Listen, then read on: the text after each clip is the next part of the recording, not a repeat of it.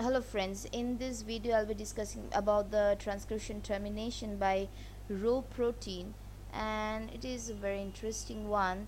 That this is my DNA double helix, this is my 5' end, this is my 3' end, this is my 3' end, this is my 5' end, and there is a long stretch of AA at the end of this termination sequence. And this is my mRNA, this is my 5' end, and here I'll find a lot of U in between the A and the mRNA, and in case of this DNA, the partner DNA, there will be T. So it will form bond, it will form double bond in between them, it will form double bond in between them, because we know that A form double bond with the U.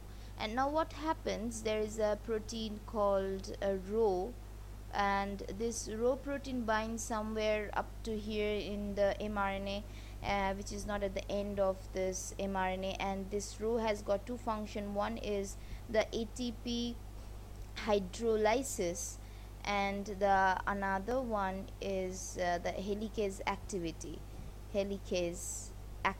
Now what happens, that when it moves to when this protein is bound to somewhere here downstream to the end of this mRNA, it moves towards the RNA DNA hybridization region by the process of translocation, where this ATP is needed. So with the ATP hydrolysis, it translocates up to this region. Let me draw it here. So here is my protein now. Now what happens, it now activates its helicase activity, and it breaks the bond in between A and U, and it releases the mRNA from the DNA.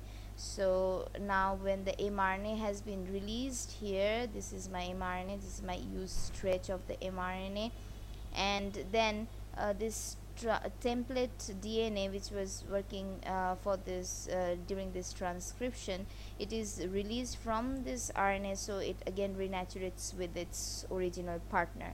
So this was about the row dependent termination of the transcription, and I will see you in the next video with the transcription in the eukaryotes. So stay tuned. Thank you.